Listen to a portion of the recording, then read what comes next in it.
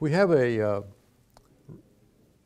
RTD 4-wire platinum 100 ohm transmitter that we're going to be using today.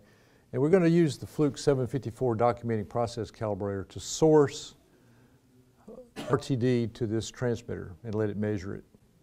So you'll notice that it's configured as a 4-wire device. So we bring the 4 wires out, jumper them together at the end with stackable connectors.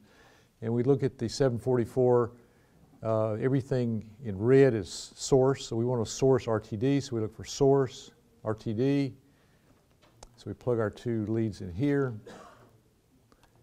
And our loop power connects here, and that's also where we measure our milliamps. So I'll turn the unit on.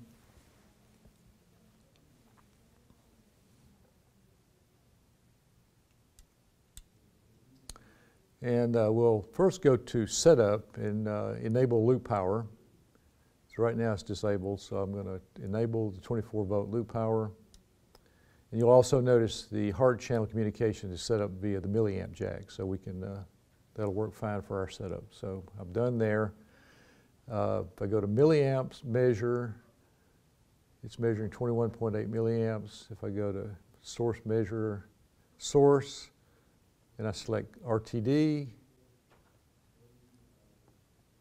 and then it asks me what type of RTD, platinum 100 ohm, 385, and it asks me to put in a temperature, so I'm going to put in 100 degrees.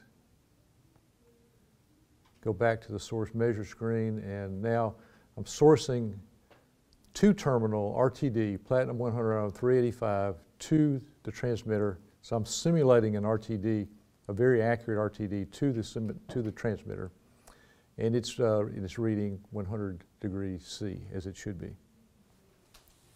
And that's how we source an RTD to a device that we're trying to simulate an RTD for.